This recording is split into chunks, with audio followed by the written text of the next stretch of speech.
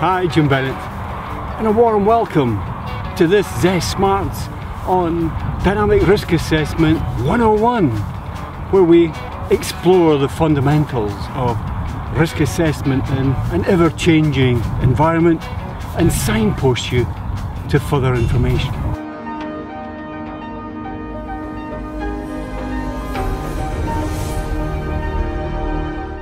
Dynamic risk assessment. I was exposed to the concept as a young firefighter in Glasgow Fire Service. I then started to travel further afield to the Highlands of Scotland, mountaineering, rock climbing. Dynamic risk assessment is core to these activities. Then I started to go further, going globally in the oil and gas business. So let's look at some of the fundamentals 101 of DRA.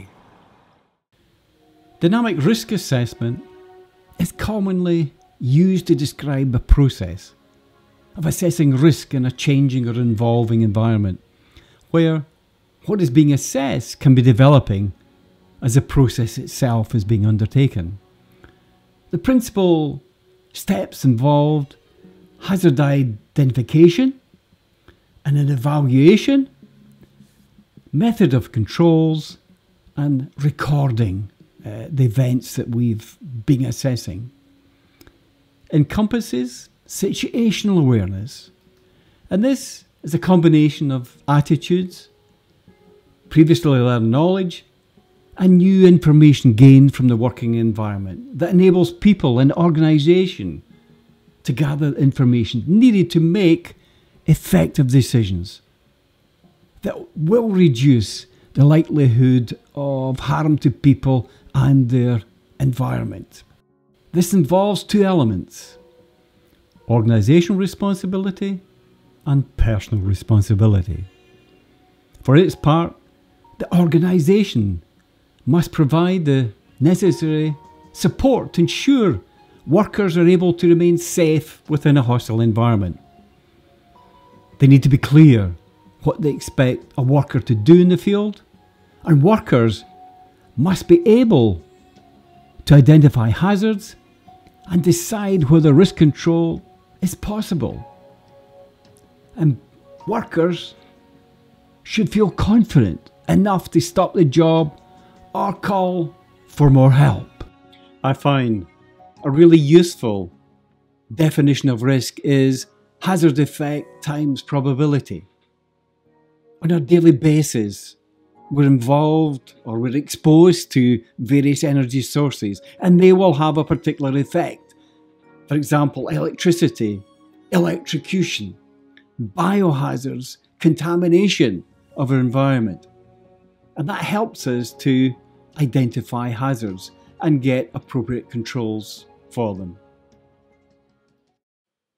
In hazard identification, the brain tattoo, or the mnemonic, the memory jogger of big boys can get mashed, not paying road tax early, I find is particularly useful when we think of energy sources.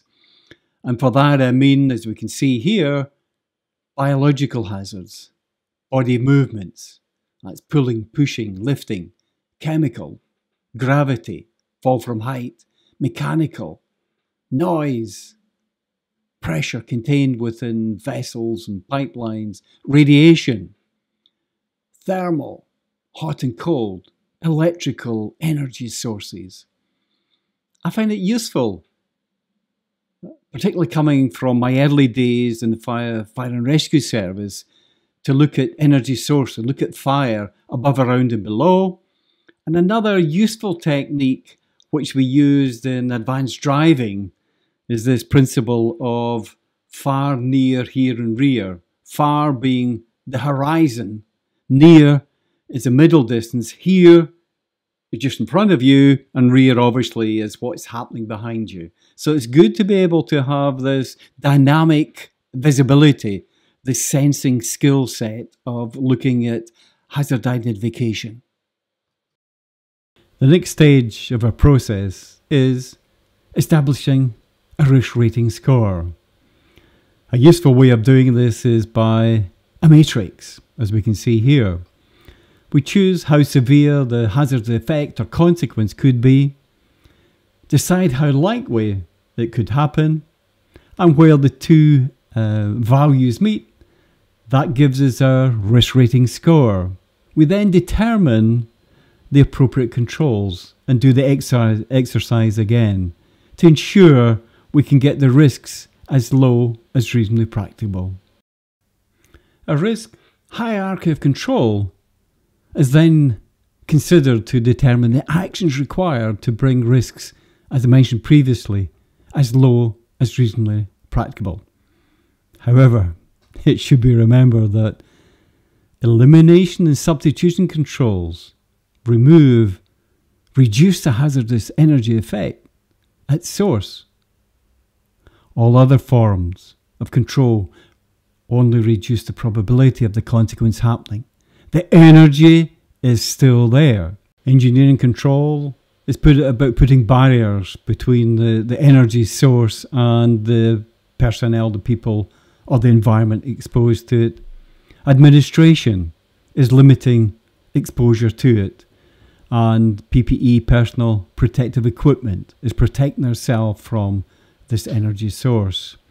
And our lowest level of protection is PPE. For learning and growth, it's good to record your assessment. Please check out the worked examples in the links below. It's also worthy of considering reviewing your business management system and harmonising with the new ISO 45001 Occupational Health and Safety Management System standard principles. There are 2.78 million people dying each year due to workplace incidents or work-related illness. We can individually and collectively make our organisations and communities stronger, smarter and safer. In summary, dynamic risk assessment is about having a focus.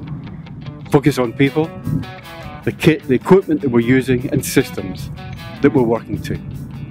And with this in mind, are you aware of the major hazards within your workplace, within your community? Are there suitable and sufficient controls in place? If not, what can we individually and collectively do to make a difference? Please check out the links below. Until the next time, be stronger, smarter and safer.